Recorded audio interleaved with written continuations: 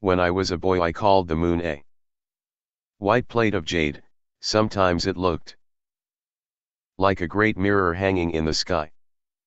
First came the 2 legs of the fairy and the cassia tree, but for whom the rabbit kept on pounding medical herbs, I just could not guess.